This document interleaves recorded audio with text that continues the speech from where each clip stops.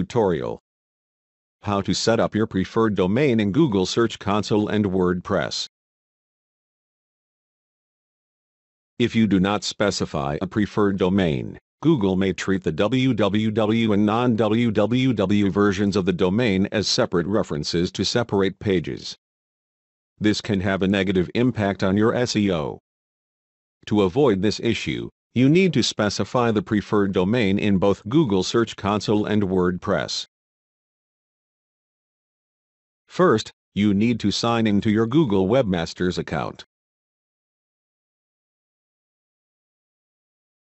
Make sure that all your website variations are added and verified. If you have HTTPS installed on your website, you should have 4 variations listed, like this example.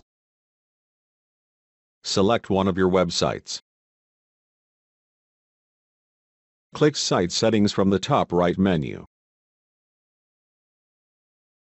Specify your preferred domain. Repeat the same process for all your website variations. Next, log into your WordPress dashboard. Click Settings, and then General. Specify your preferred domain in the WordPress address and site address area. This should be in the same format as the one specified in Google Search Console.